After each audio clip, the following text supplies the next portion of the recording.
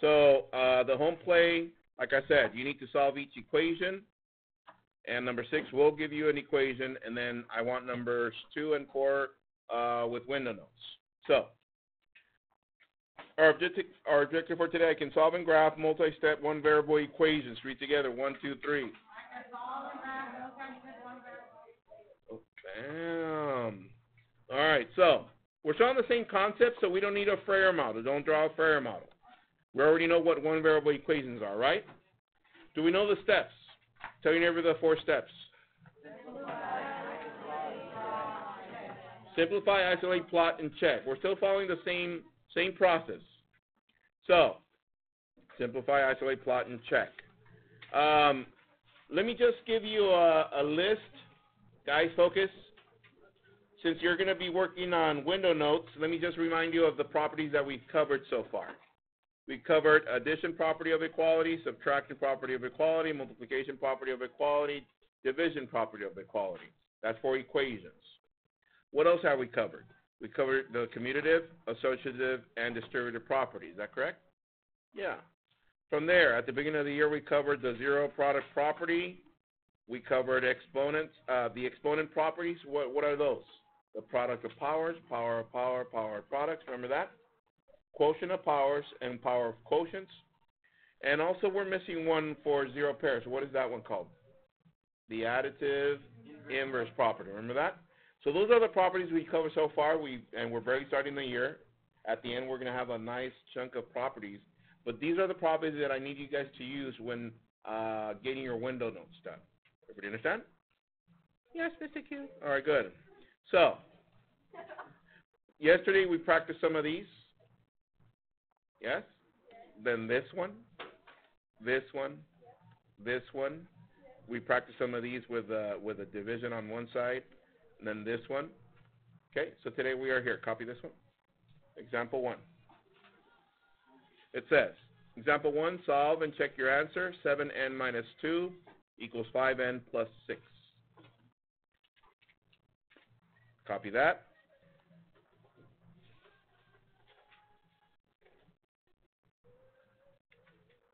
Pens down, eyes up here. Here it goes. Now, the only difference now from what we've been doing, look up to the screen, is the fact that in order to simplify, we check the left side. We can't simplify or the right.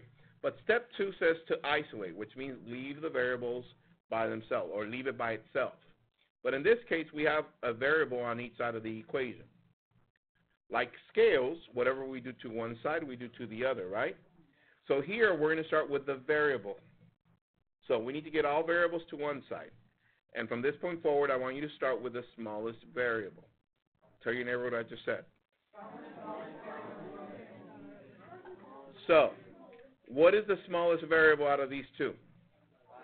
5n. So if this is a positive 5n, what is the inverse of a positive 5n?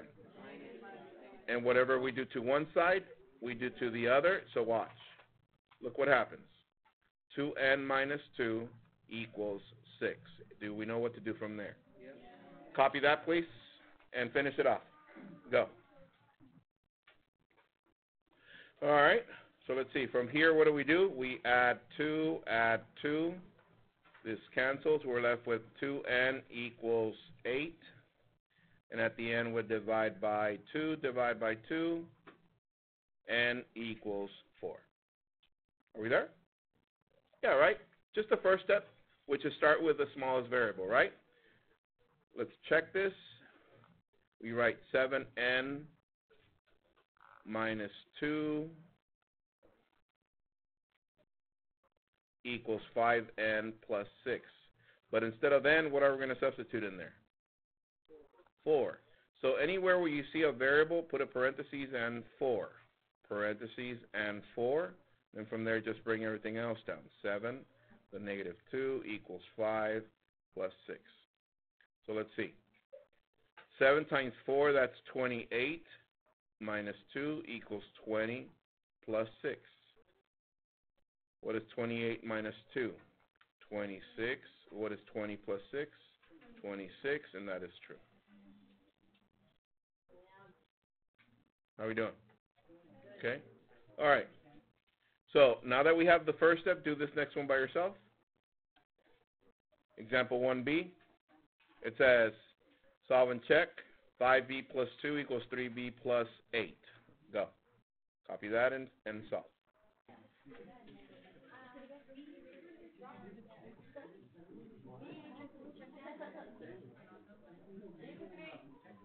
Edgar, help me out. What do I do first? Here, let me help you. There you go.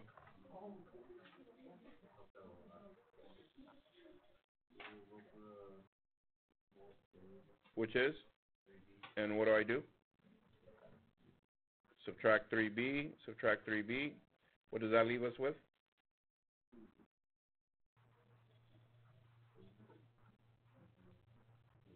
Then?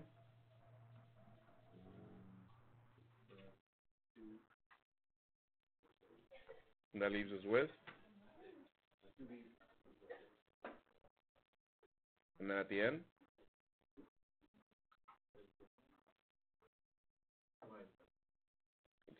What?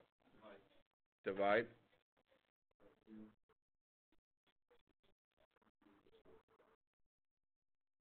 Hands if you got that. Okay, and you did the check, right? All right, let's move on. Copy this one.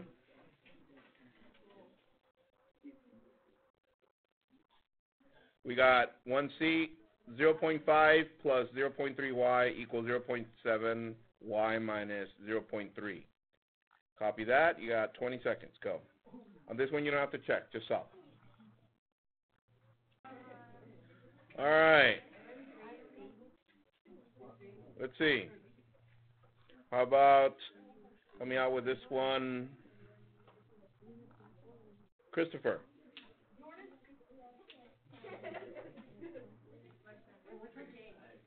Yeah, go. Oh, hold on. Let me help you out. There you go.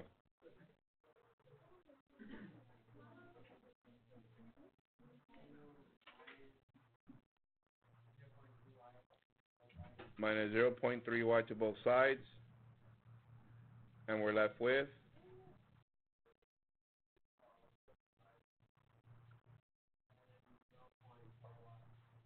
equals 0.4y. Okay? 0.3 to both sides. Add. We're left with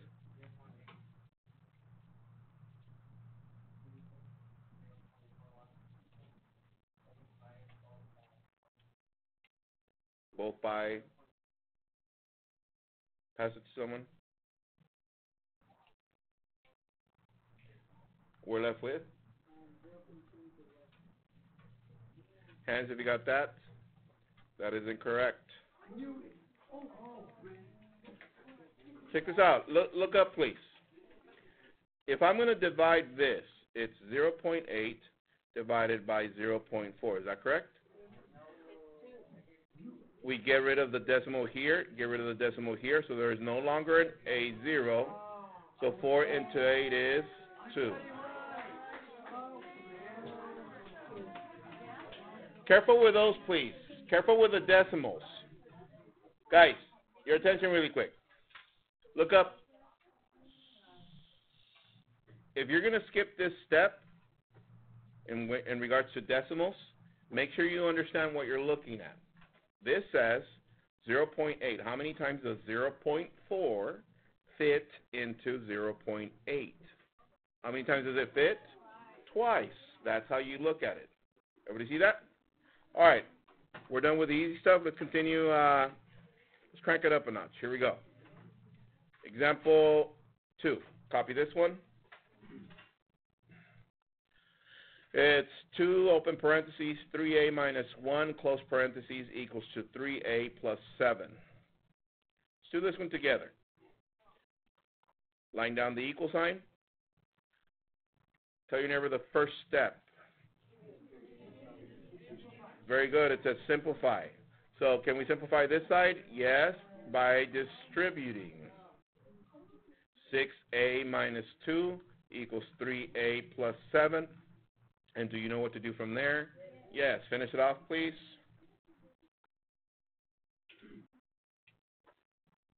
All right, Sergio, help me out. What's the next step?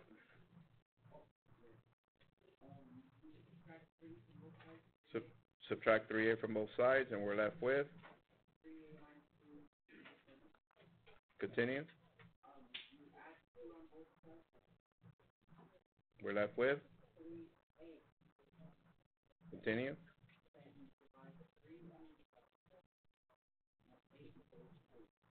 Let me ask you a question. Why is it that we continue doing the same thing to each side?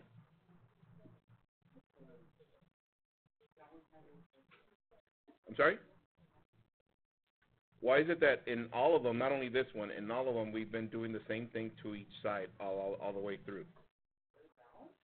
To keep them balanced. Bam! All right. We got this? So notice all they're doing, they're just adding more steps. But what is the same process? The first step is to simplify each side. Everybody understand? So, copy this one. Example 2b. 3 parentheses 2x minus 4 close parentheses equals 4x plus 4.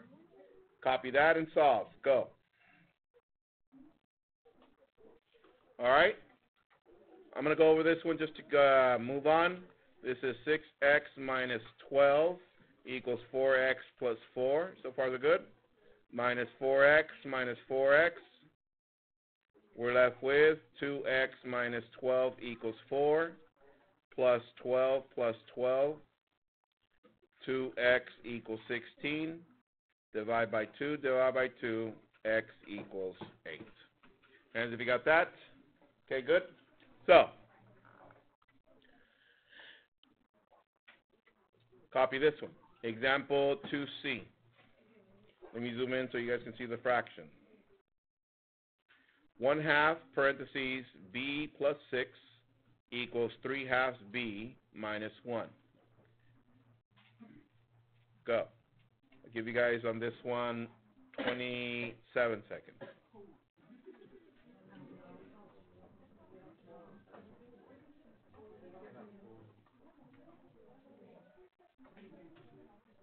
Okay, volunteer for this one. Yes, sir. What'd you get? You got 4 equals b. Hands if you got that. That is correct. Here it goes. Distribute. This is 1/2 b plus 3 equals 3/2 b minus 1. Hands if you got up to right there. Okay? Smallest variable is 1/2 b, so I subtract half of b, subtract half of b.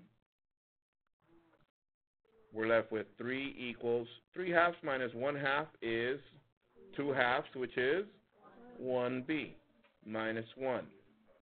At the end, add 1, and that's how we get 4 equals b. We switch what?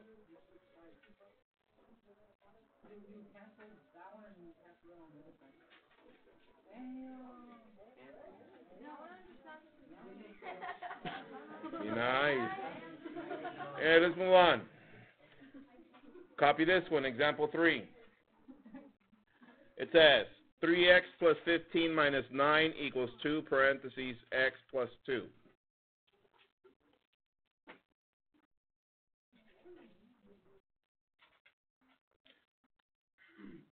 Let's do this one together. Step 1 is to simplify. Look at the left side. Tell your neighbor what to do on the left side.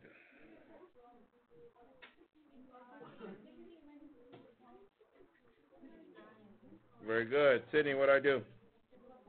Simplify how? Subtract 15 and 9, so therefore we're left with 3x plus 6. We can't simplify that side, so therefore we go over here and we do what, everyone? Distribute 2x plus 4. From there, what do I do, everyone? Subtract 2x, subtract 2x. We're left with x plus 6 equals 4, and at the end, subtract 6, x equals negative 2.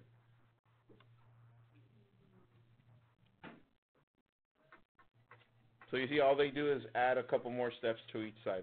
That's all they're doing. Does everybody see that? Okay. So let's crank it up a notch. Here we go. Example 3. Copy this one. No, not that one.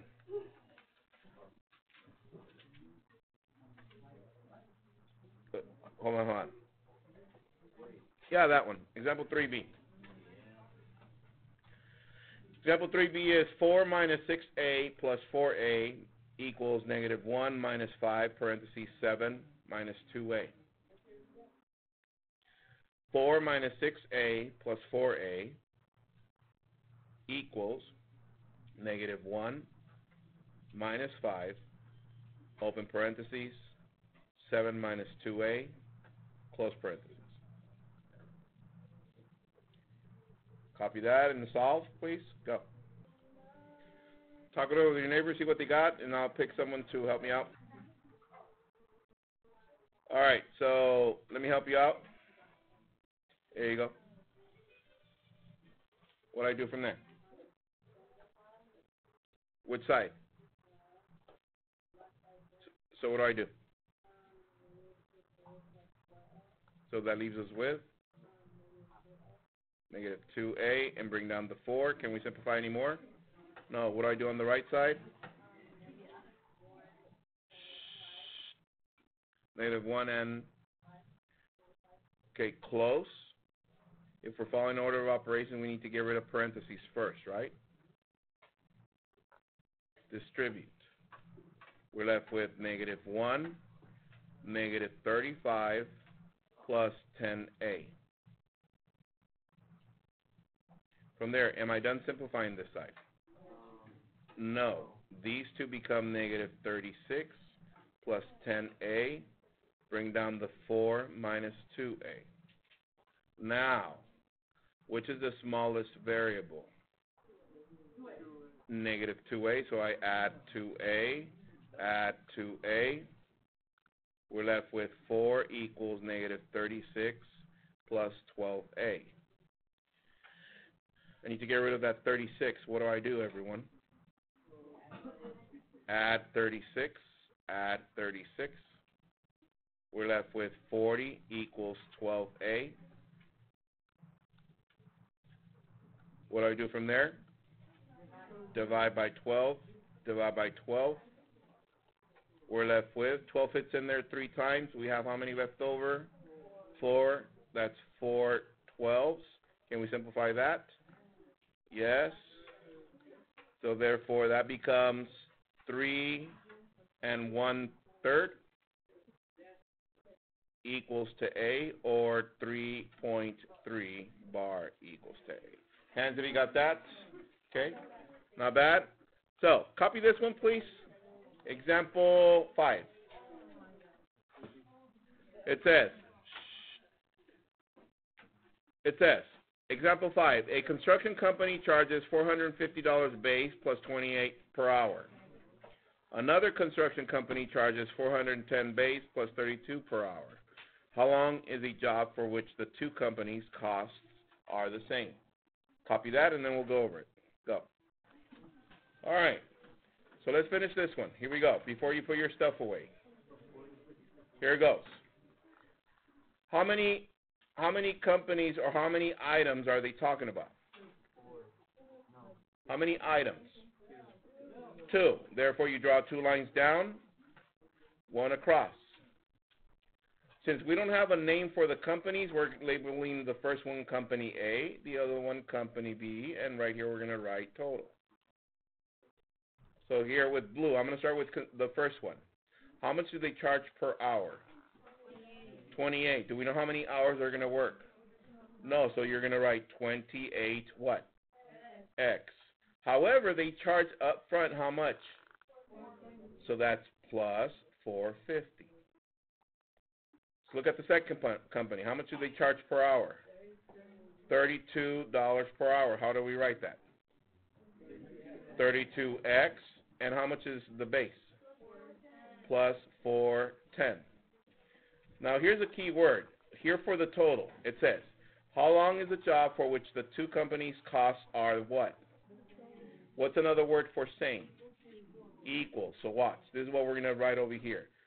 The first one is 28x plus 450, the same or equal to what? 32x plus 410. And then from there, you just solve this equation, and that's how you get your solution. Very simple. Have a good one, guys. If I don't see you in tutoring, I'll see you guys tomorrow. Once again, the home plate was 6 problems. 2 and number 4 with window notes. Okay? Have a good one.